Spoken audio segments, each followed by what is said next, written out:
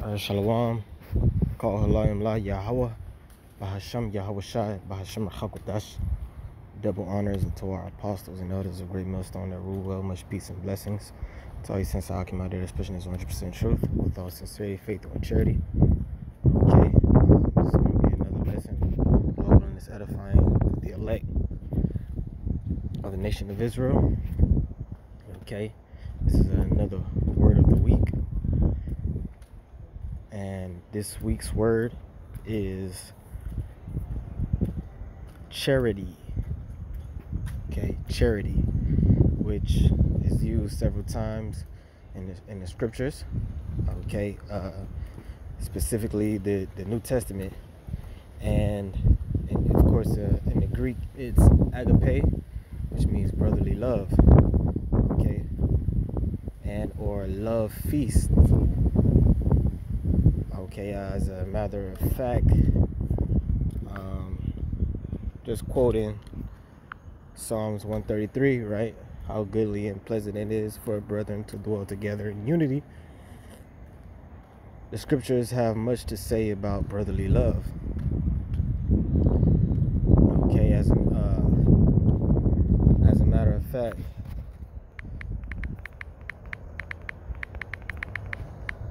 okay, this is 1 John chapter 3 and verse 10. In this the children of God are manifest, and the children of the devil. Whosoever doeth not righteousness is not of God, neither he that loveth not his brother. For this is the message ye have heard from the beginning, that we should love one another. Okay, and that shows the importance of brotherly love. The scriptures say that's the manifestation of the children of the Most High. Okay, it's also written, Yahweh Shai, I believe, said, if ye have not seen no, as a matter of fact, I think that's John said that, but the scriptures say, how can you love the Father who you have not seen if you don't love your brother? Also, the scriptures say, by this shall all men know ye are my disciples, the love which ye have for one another. And it's not the love of the world. Okay, the love of the world is about feeling. It's about sensationalism. It's about emotions. Okay, it's about virtue signaling. It's about the rainbow mob. Okay, it's not the true love of the scriptures. The true love of the scriptures is rebuking your brother if he goes off, right? Telling him the truth, not lying to him. Okay, not bearing hatred in your heart for your brother. If you have a problem, you speak on it, right?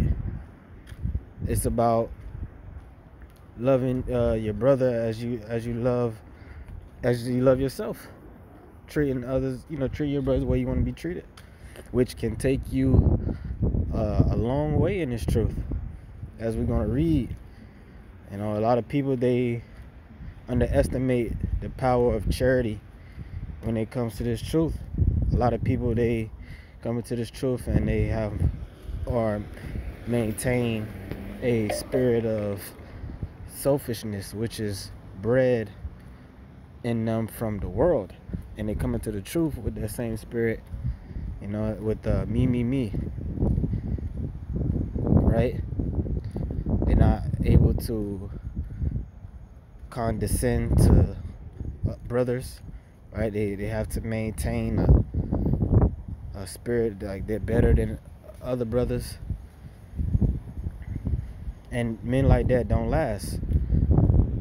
We all that we have, we all that we got, we have to look out for one another.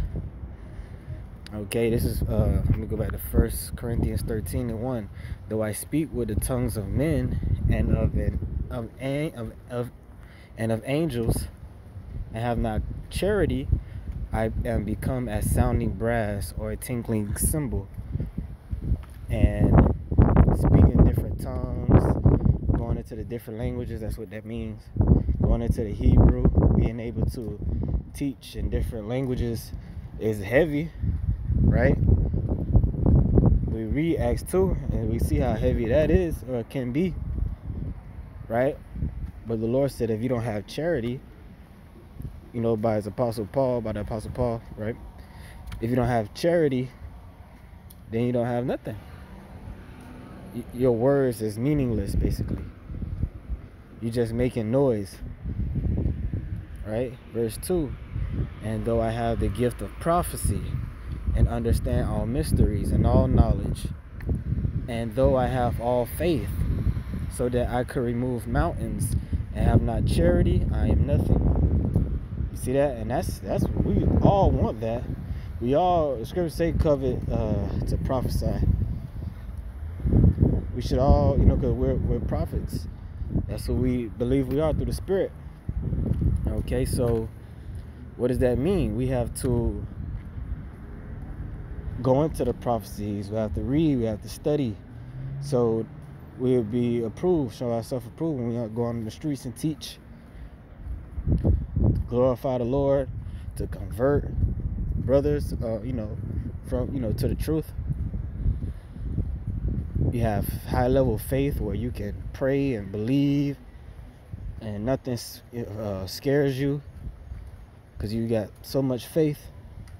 You have an optimistic outlook upon life, right? But if you have no charity, if you don't understand the value of charity and put others before yourself, sacrificing your own desires, right?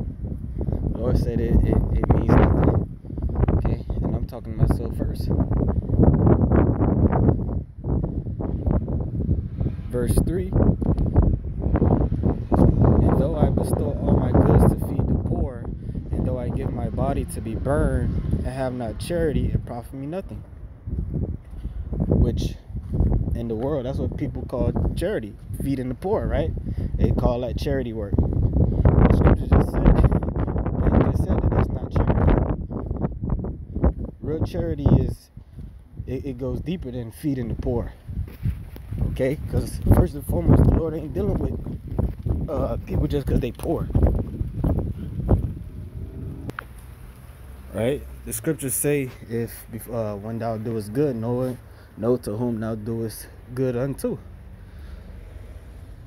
So it's not about just helping out random people. The scriptures say, give unto the godly man, which is a brother in his faith. Okay? Charity suffereth long and is kind. Charity envieth not. Charity vaunteth not itself, is not puffed up. And charity will help you, thinking about brothers will help you from being puffed up. What's that? Knowledge puffeth up. Let's see.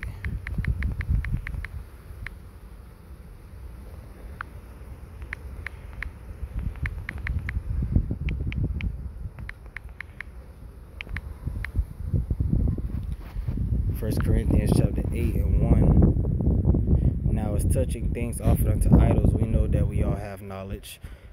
Knowledge puffeth up, but charity edifieth. Okay, so what it means for knowledge to puff up. When Jake learned this truth, start learning things, and knowledge increase exponentially, it tends to have a negative effect of pride because we're in the flesh. That's natural, right? But we have to combat that with the Spirit. Shake that pride off, not allow it to consume you. And one of the ways you can do that is charity.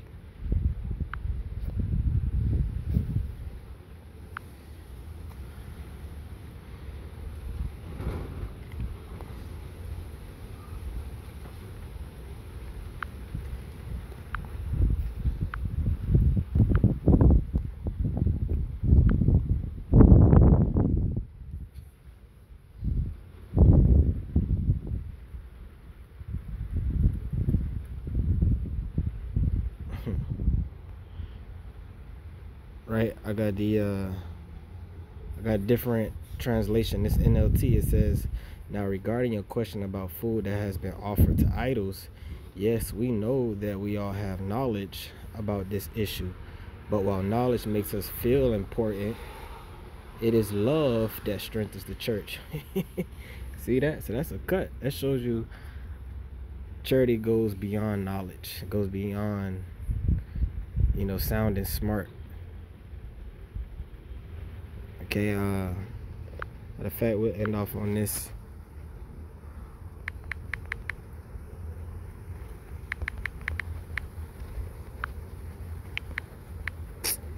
Damn it.